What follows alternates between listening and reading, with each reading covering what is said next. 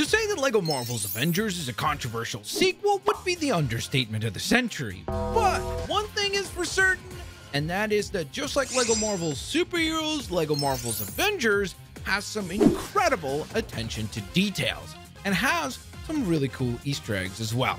And in this video, we're going to take a look at 10 incredibly cool and exciting Easter eggs. Now, as we dive into the list, don't forget to leave a like on today's video right here on YouTube, and thank you guys so very much for your continued support. We kick things off in the hustling and bustling hub world of Manhattan, which is of course the biggest of the hub worlds that you get to visit in LEGO Marvel's Avengers. Now, when you're flying by the Daily Bugle, you might have spotted this oddly shaped set of LEGO studs that clearly spell out J, J, J. Now, this is obviously a reference to everyone's favorite news reporter and Spider-Man hater, J. Jonah Jameson. So, interestingly enough, even though we didn't get any official Spider-Man releases or characters in this game until the arrival of the Captain America Civil War DLC, we did end up with this really cool reference to one of Spider-Man's most iconic characters. Next, let's talk about one of my personal favorite characters on the entire LEGO Marvel's Avengers roster, Ant-Man. Not only is he in the game, but he actually appears in the game as both his classic costume and if you happen to buy the Ant-Man and the Wasp DLC, which oddly enough is still not available on Xbox to this very day. That's kind of a bummer for all of you that are playing the game on Xbox side of things. However, if you do happen to acquire the DLC, you then also get the access to the movie costume as well. Now, one of the most neat elements of this character is that he sports the ability to change size. He can become ginormous, as in Giant Man, or he can become smaller. Not tiny, but definitely smaller. Now, that's really kind of where the problem comes in, because his current ability to shrink only allows him to be about half the size of the average character in the game.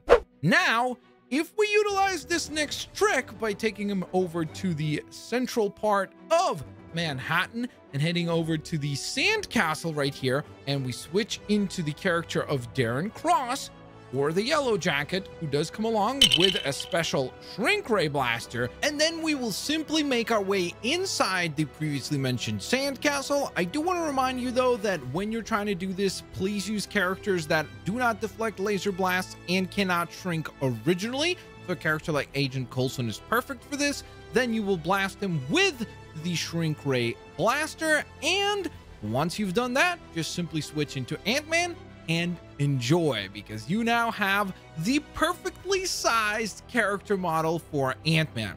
I genuinely don't understand why they didn't choose to make him this big, or sorry, I guess this small to begin with, because this looks absolutely freaking perfect for this character, and it looks pretty much identical to what we saw in the films.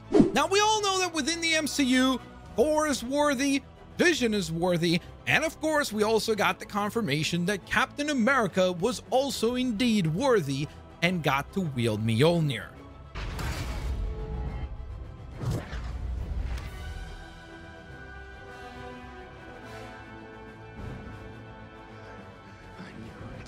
Well, did you know that LEGO Marvel's Avengers also confirms that Stan the Man Lee is also worthy of wielding Mjolnir?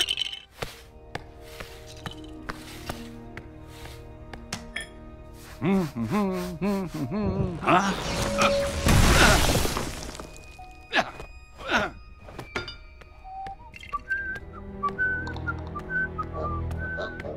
mean, I guess when you're the creator or co-creator of pretty much the entire Marvel universe, it makes sense that you would indeed be worthy. As Stan would say, Excelsior! Next, let's talk about another cool detail that also appears in a cutscene. Should we test that? Move away, please. You like this? Even I don't know what it does.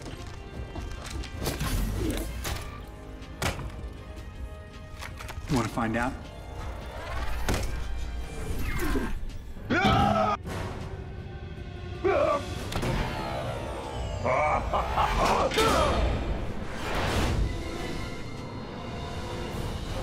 You're going to lose.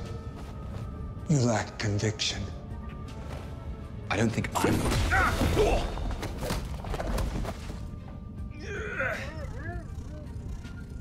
So that's what it does.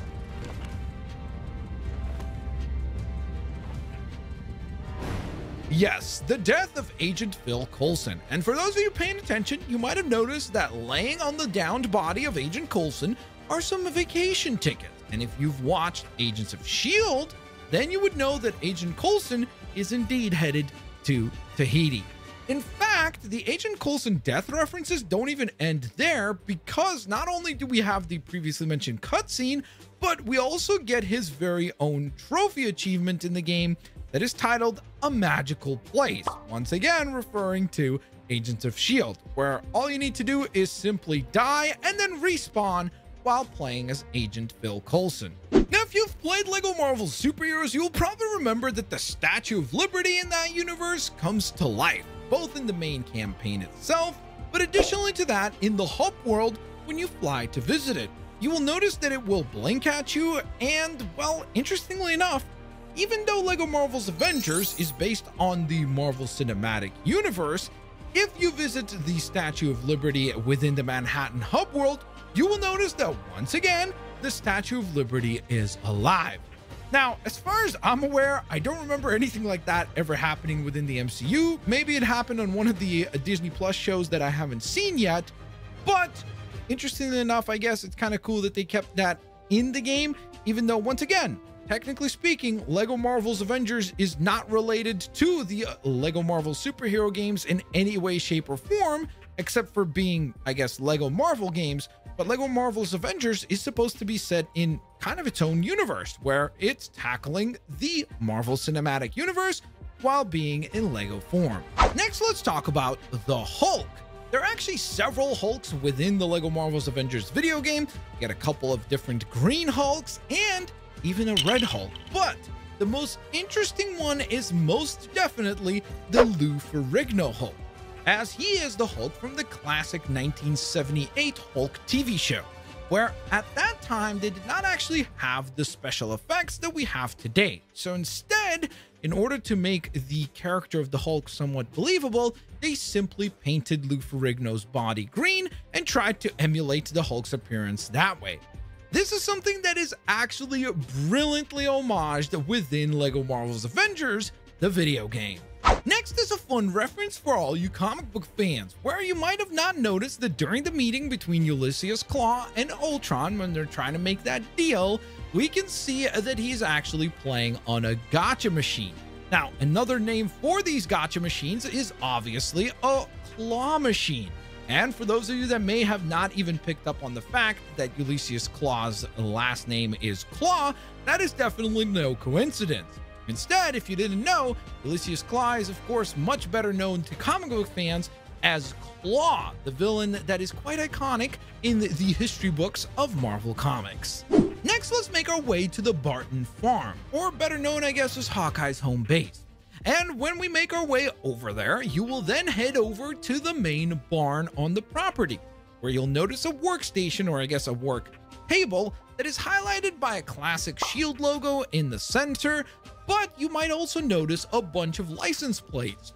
Well, these are no ordinary or just random numbers on these particular plates. Instead, each one of these corresponds with real-life LEGO set numbers. So for example, 76042 is the set number for the S.H.I.E.L.D. helicarrier.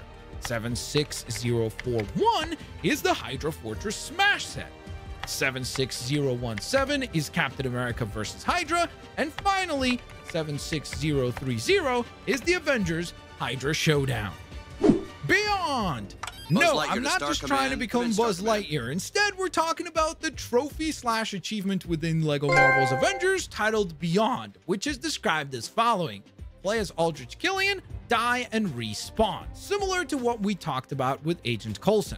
Now, for those of you that might not be aware, why is it actually called Beyond? Well, that is because the voice of Aldrich Killian within LEGO Marvel's Avengers is actually the video game journalist Greg Miller, who at that time was actually hosting a podcast called Podcast Beyond on IGN. Hence why we have the Beyond title.